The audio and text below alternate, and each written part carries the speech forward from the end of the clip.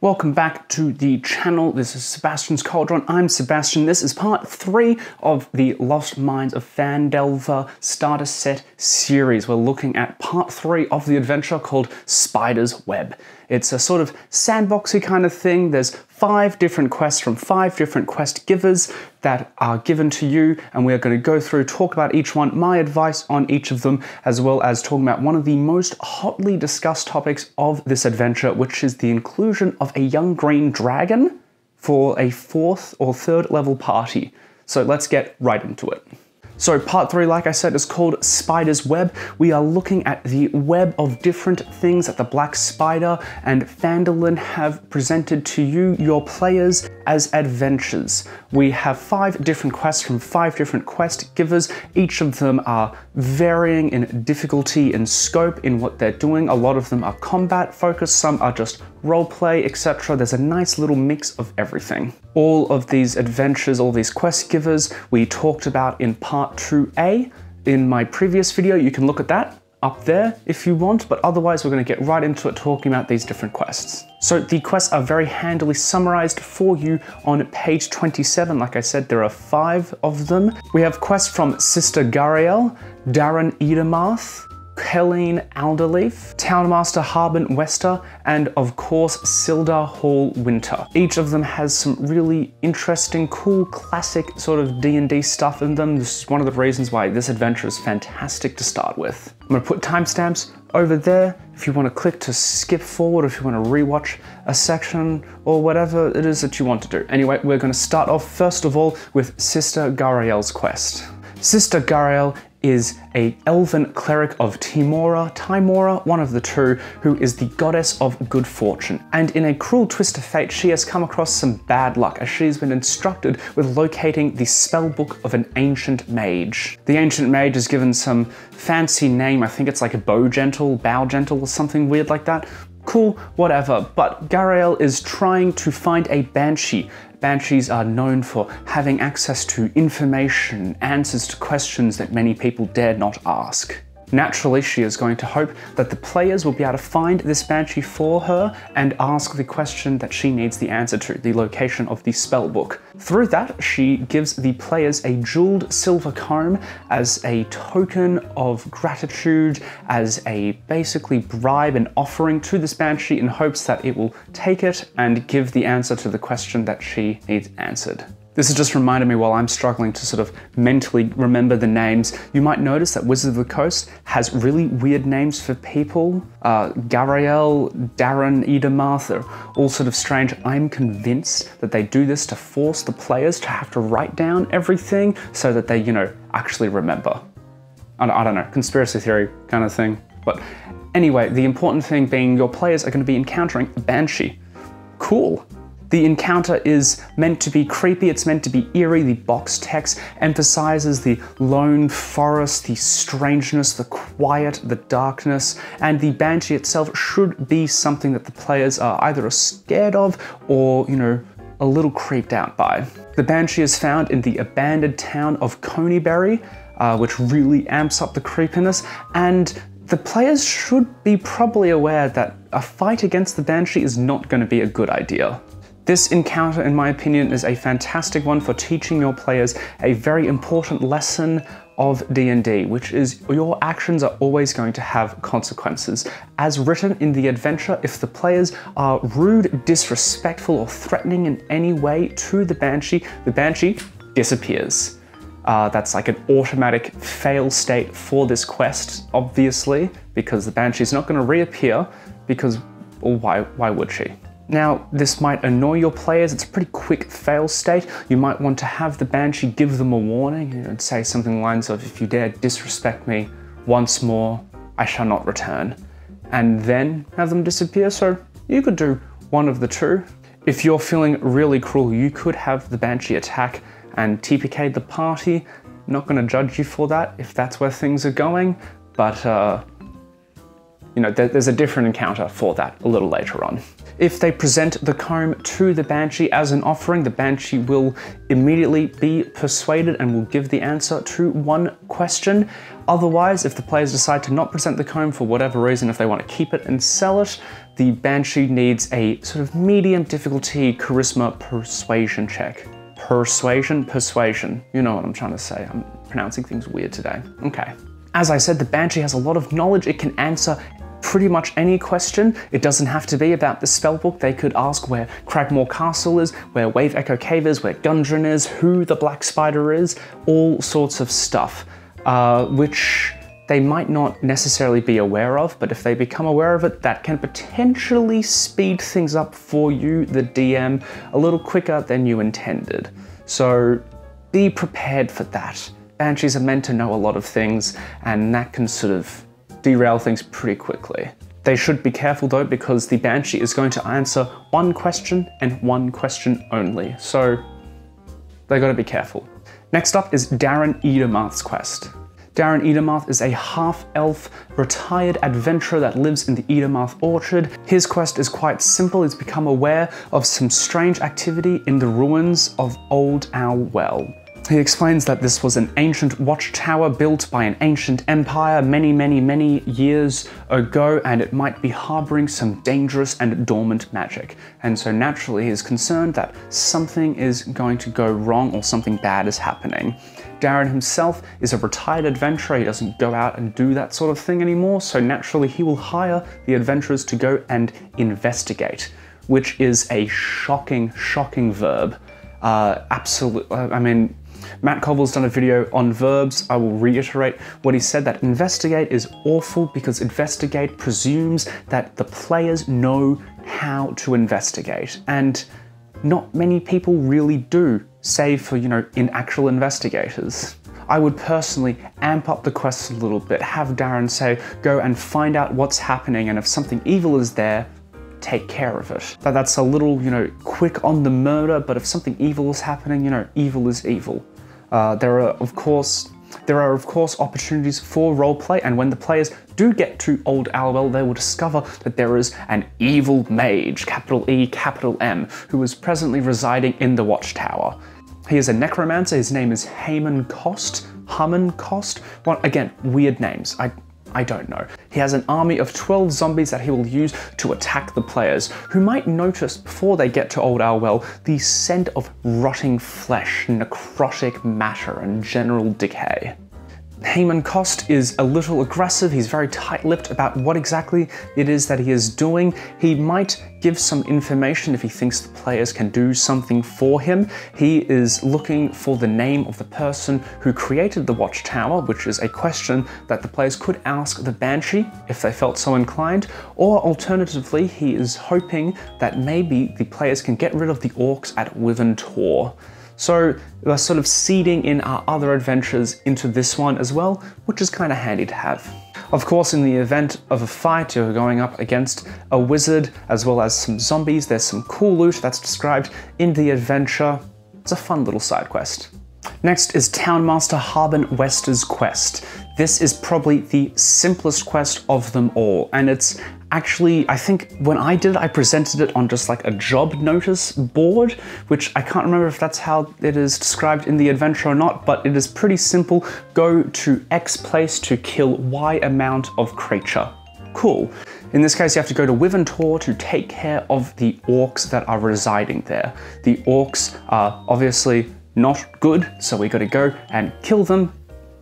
It's as simple as that. There's really not much to it. There's no map included for this one or for the other two encounters that I just described. They're pretty simple. If you need something, you can quickly draw something, or you can do it theater of the mind. I think the orcs in here would provide an interesting challenge purely because, you know, they're similar to bugbears. They're big brutes, they hit hard, and they might pose a threat. There's also an ogre as well, so it's just a fun little combat encounter that you can throw at the players with, you know, a little bit of gold at the end. Next is Kelleen Alderleaf's quest. This is the big one. This is my favorite one. When I ran it for the first time, I was thrilled. It was super awesome. This is the dragon. This is Thunder Tree. For this one, we have a map. I'll put it, actually, I'll put it over there so you can see it a little better. Kaleen is a halfling that suggests that the players find Radoth the Druid. Radoth, who recently went to the ruins of Thundertree in order to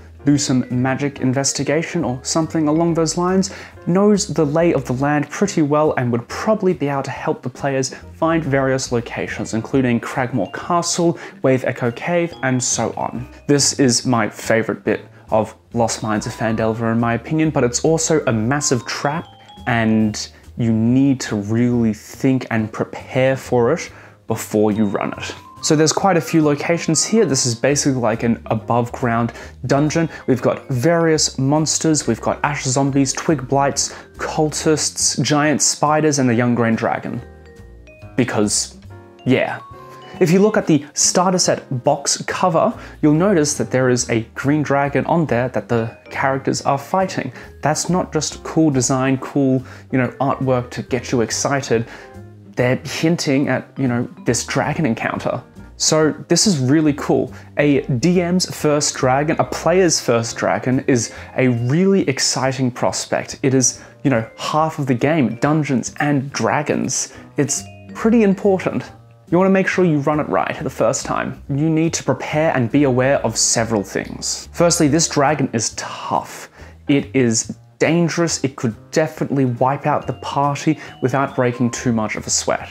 Secondly, the adventure suggests that you fight the dragon, which promotes a level of action that I don't think is great to instill in your players as a habit.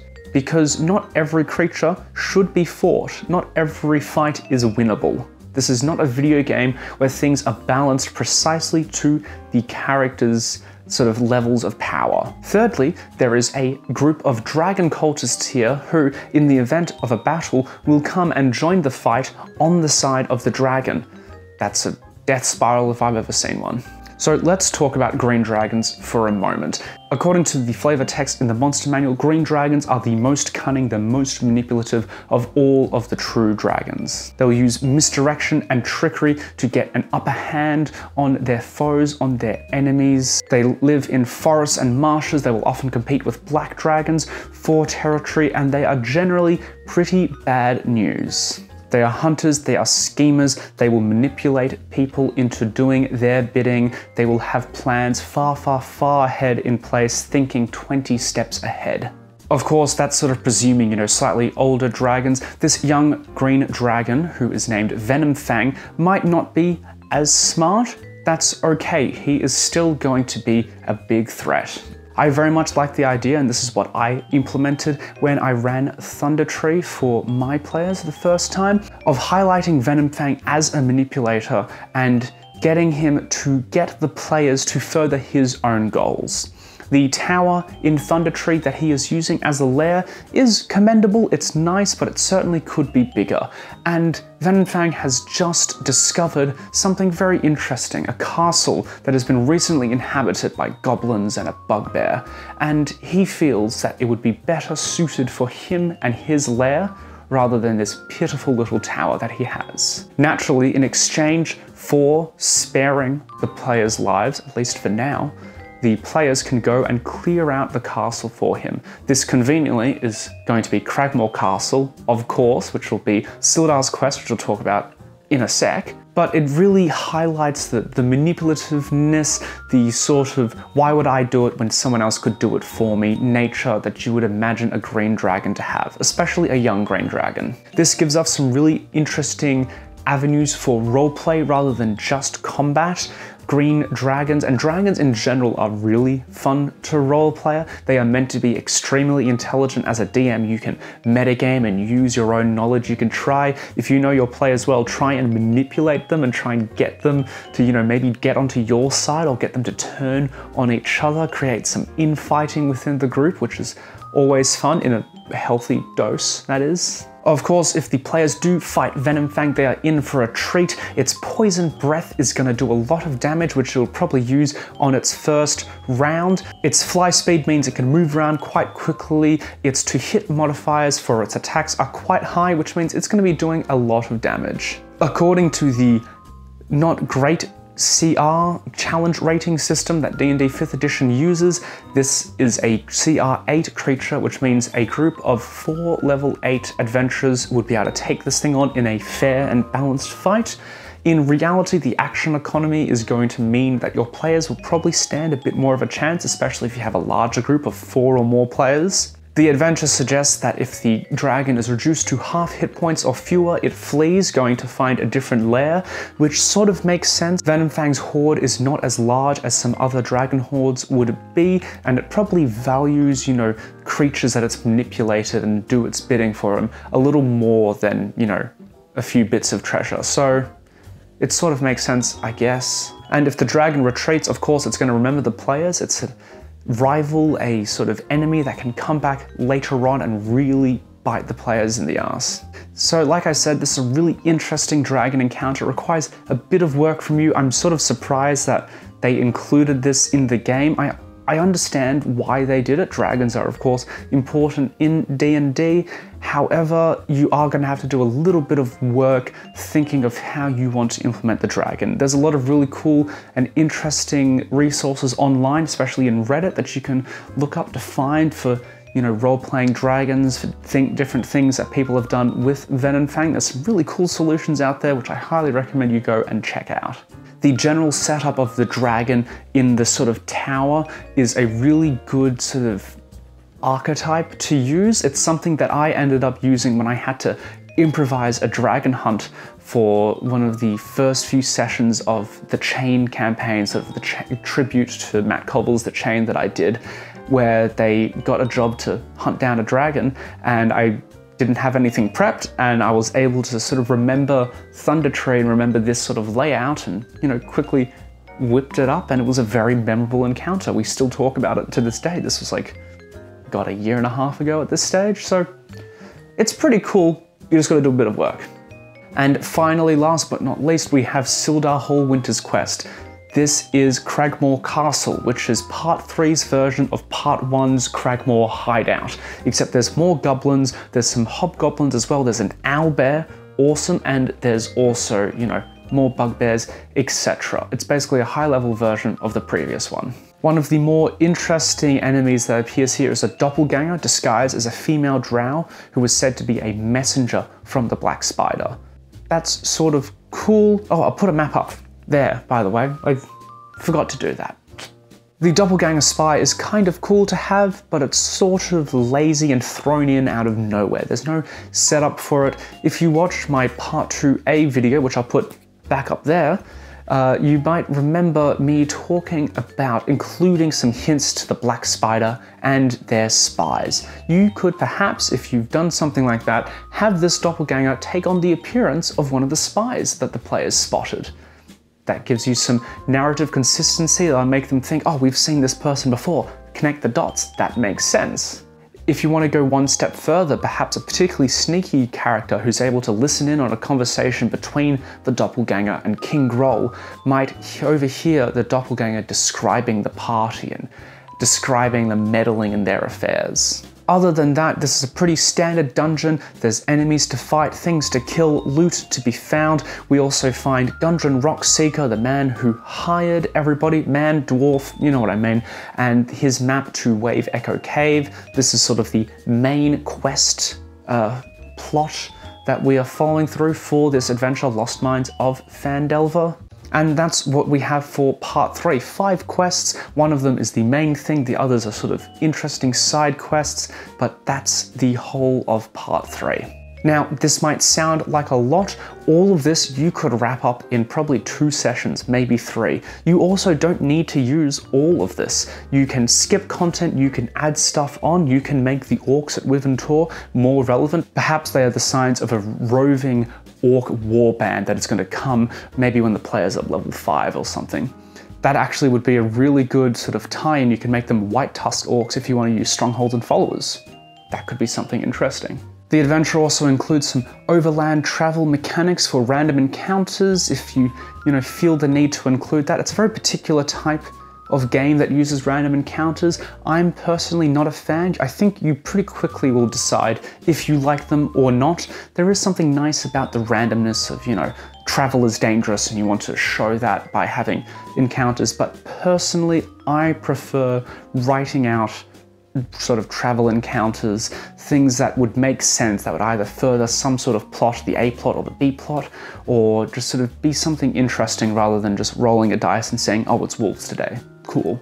Of course, the random encounter tables, they're good sources of inspiration if you're not sure what should appear, or if you want something a little interesting but you can't think off the top of your head of what you should include. Now, as I always say in these videos, this is not a replacement for the adventure. You should have the adventure, you should be reading it, having a look. It includes a lot more detail. You've got the beautiful maps and everything that you can look at. You can make notes in the margins, you can type them up, you can handwrite, whatever it is, whatever your process is, you can do it. So that is part 3.